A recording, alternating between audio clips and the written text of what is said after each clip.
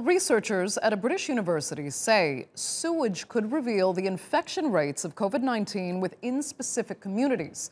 The team from Bangor University in Wales has been taking samples from a treatment center to measure the levels of dead virus, which is shed naturally. They say by regularly testing samples, it could show whether there might be a next peak of the virus in a specific area. Well, Professor Davey Jones joins me now from Bangor University. He's leading this research. Thanks so much for speaking to us. Okay, help us just better understand in layman's terms what these dead virus cells could actually tell us. Will they tell us if another wave of infection is potentially coming? Yeah, hopefully. I think most people are familiar with the idea that SARS-CoV-2, the infectious agent that causes COVID-19, is shed, through respiratory droplets. But I think one of the things that we are learning more about SARS-CoV-2 now is that it's also shed in feces. So the virus multiplies inside the gastrointestinal tract of us all when we're infected. And actually, that virus is then shed in your feces. The feces clearly travel down the sewage network to the sewage treatment plant. And one of the great things about using sewage is that it basically, one sample from a wastewater treatment plant tells you how much virus is circulating in the population within an individual, for example, urban centre. For everybody is connected to that sewage treatment plant. Okay. And I think, yeah. So, this would essentially be in lieu of the testing that no government can seem to deliver on a high enough level to tell us exactly how many people are infected now. I think it supports that, and it definitely supports individual testing, which has to be done. I think one of the benefits of using wastewater is that there's what we call asymptomatic people, those people who have contracted the virus but show no symptoms.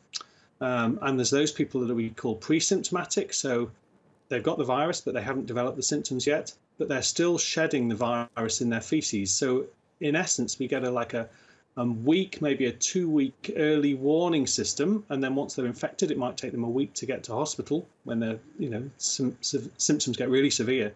So it provides us with maybe a 2 to 3 week advance window in which we can monitor the virus in the effluent at the sewage treatment plant and therefore plan accordingly. And one of the other benefits is that once we know that the virus is there, you can then backtrack up the sewage network and find individual districts within cities, for example, where these hotspots are located, and you can clearly put in intervention measures then to try and prevent further spread. So it's almost sewage contact tracing, following it upstream in a way to figure out where who might be in danger. Given though it is so important to know, whether another wave might be coming, and you're pretty sure this can tell us, shouldn't everyone be doing this now? I think that most countries around the world are looking at this. Some countries are more advanced than others. The UK is currently looking at the feasibility of running out a whole national programme to cover the whole of the UK. At the moment, we're doing sectors of the UK. Other countries like the Netherlands are running out at a national level. And I think all countries are going to be investing in this, and it'll be investing for the future. Right. Tell us, though, for the work itself, how difficult is it, basically, having to, I don't want to say sort through sewage, but get all of your raw material from infected sewage? To be honest, it's relatively straightforward. We have a bottle. We turn up at the wastewater treatment plant. We fill the bottle. We take it back to the lab. We concentrate out the viruses on a filter. And then we use quantitative PCR.